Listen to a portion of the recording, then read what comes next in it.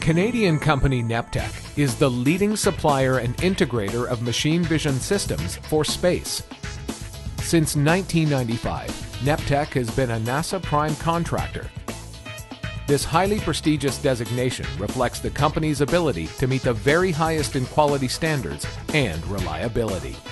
Neptec was actually formed to continue the support of a technology called the Space Vision System, which we call SVS. The idea of SVS was that if you could see two pieces that had these special targets, which are actually just dots on them, then you could figure out how to manipulate them to put them together. This is something that NASA needed to do because they needed to put together the space station. It was absolutely essential that we be able to run multi-threaded, multitasking, real-time operating system, and QNX just flat out was really the best choice. After the Space Shuttle Columbia disaster in 2003, NASA once again turned to Neptec, this time for the return to flight program. NASA decided that they would make it a requirement that from now on, every space shuttle that flies would be inspected before it was allowed to return to Earth to make sure that there was no similar kinds of damage as had been caused on the Columbia accident.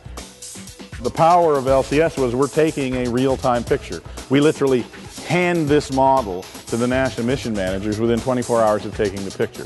We also hand all of the data to their mechanical and aerodynamic modelers so they can run it through every kind of simulation they can think of to figure out whether or not this was going to be a problem. And in point of fact, it wasn't, and the space shuttle came home safely.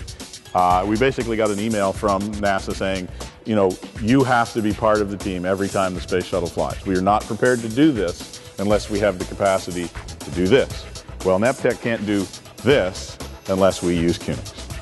Neptec first partnered with QNX software systems in 1991. What has made this such a long-standing and successful relationship?